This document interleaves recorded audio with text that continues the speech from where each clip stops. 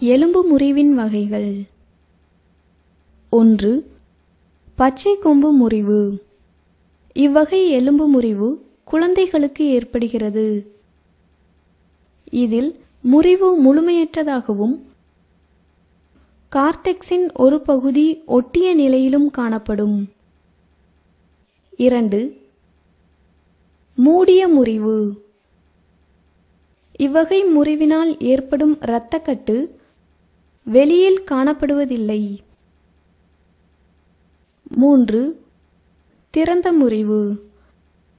இவ்வகை முறிவினால் ஏற்படும் இரத்தக்கட்டு திறந்த காயத்தின் வழியாக வெளியில் நன்கு தெளிவாக காணப்படும். இது ஒரு மிக மோசமான காயம்.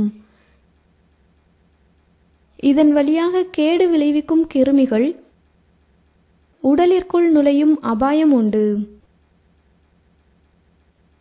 4. நெய்நிலை முறிவு. மெலிந்த எலும்புகளில் ஏற்படும் ஒரு சிறிய மோதல் இம்முறிவிற்கு காரணமாகிறது.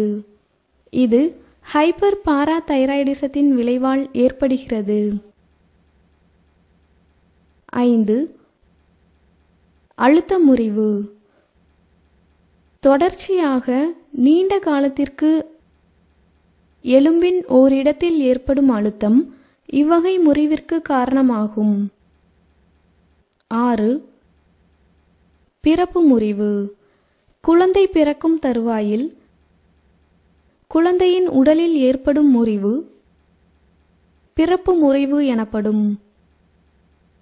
எலும்பு முறிவு ஏற்படும் விதம். நேரடியாகவோ அல்லது மறைமுகமாகவோ எலும்பின் மீது ஏற்படும் மோதலே எலும்பு முறிவிற்கு காரணமாகும்.